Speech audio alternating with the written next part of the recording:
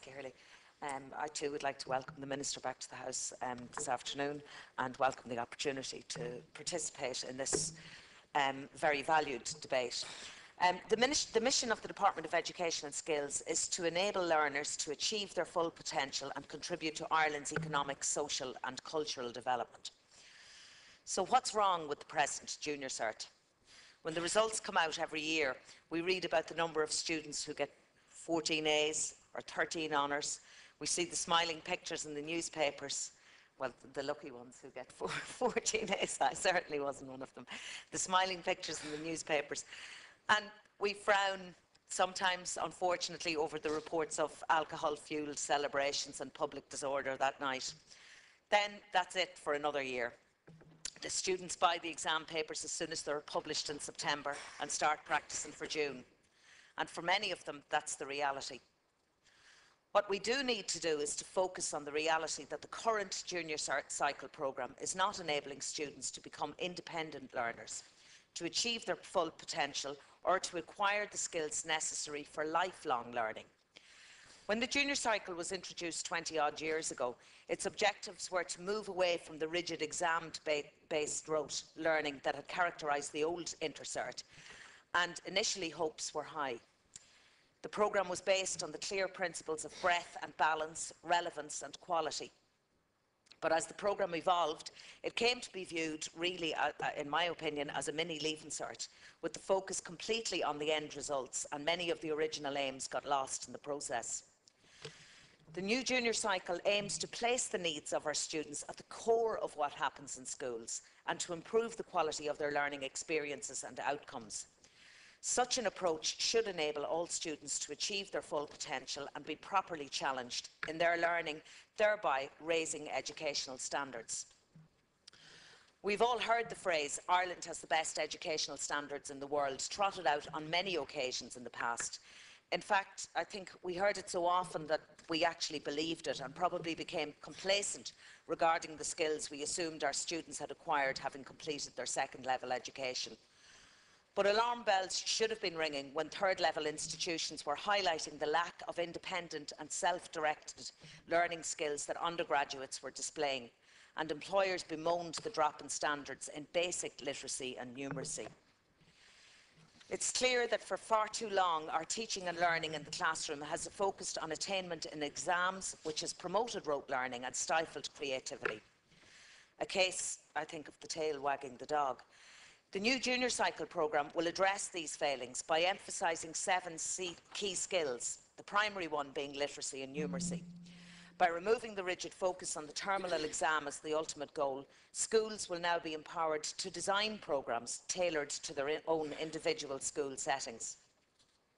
The evidence of the decline in our educational standards is clear and very worrying.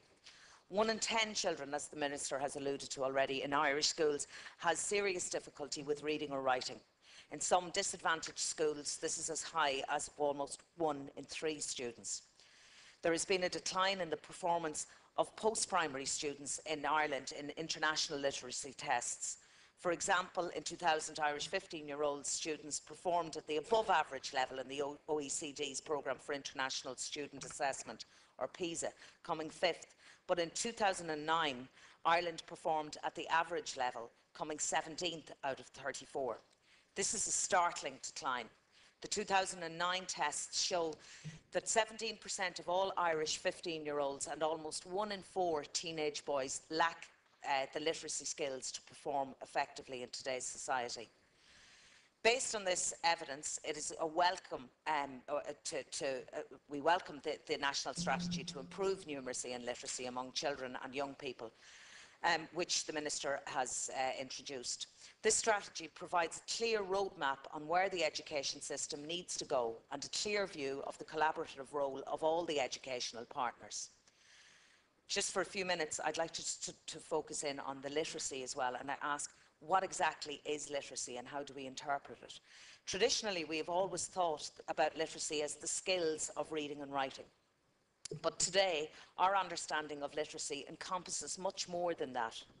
Literacy includes the capacity to read, to understand and critically appreciate various forms of communication, including spoken language, printed text, broadcast media and digital media. Not only do young people need to be able to read and understand the written texts, but they must also be able to critically analyse the content of what they're reading. The Wikipedia and Google generation must be given the tools to help them discern what is fact from fiction. Developing good literacy and numeracy skills among all the young people is fundamental to the life chances of each individual and essential to the quality and equity of Irish society. The new Junior Cert framework recognises that the development of children's literacy and numeracy skills in post-primary schools is not just the responsibility of teachers of languages and maths. Teachers of all post-primary subjects have an important role to play in developing and consolidating students' ability to use literacy and numeracy. It should be recognised, I feel also, Minister, that learners in Irish medium schools and settings have very varied learning needs and that they need to be able to develop literacy skills in both Irish and English. The implementation of the numeracy and literacy and the new Junior Cert framework relies on the collaboration and cooperation of the entire school community, from management, teachers, students and parents. No one group can effect change on its own. International research shows that the support of parents who are engaged in their child's learning, as we've already heard today, has a significant positive impact on the child's educational achievement, especially in literacy and numeracy.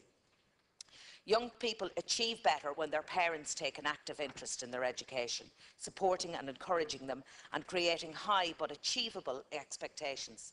The move away from one single terminal exam towards a system of school-based assessment will ensure that parents will be provided with more comprehensive feedback on the continuing attainments of their children. It will allow students to review their own progress and discuss their progress with their teachers and other students with a view to identifying the next steps to be taken. This will help to build students' capacity to manage their own learning and their motivation to stick with a complex task or problem. It will also form the basis of more informed conversations between parents and schools on the learning of their students. I would like to commend the Minister for his obvious commitment to raising educational standards of our young people. As a teacher with over 25 years' experience, I hate saying that every time, I am acutely aware of how the immense experience. Thank you, I'll use that the next time. I am acutely aware of how the present system is failing many of our students, and I look forward with great enthusiasm to the imminent changes. Thank you. Thank you.